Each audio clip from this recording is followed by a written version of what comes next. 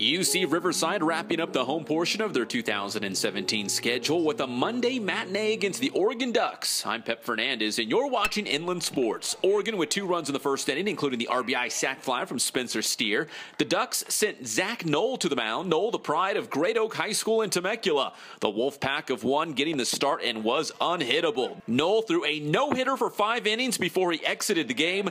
He collected 7 strikeouts in all. The Ducks probably should have left Noll in the ball game because a little bit later in the 7th, the Highlanders' Obispo ropes a 2-run base hit to get UC Riverside on the board. But it's Oregon going on to the victory in this one, 10-6 the final score. Zack Noll picks up the win, improving his season record to 2-2. UCR finishes up the year on the road at Cal Poly San Luis Obispo. I'm Pep Fernandez for Inland Sports.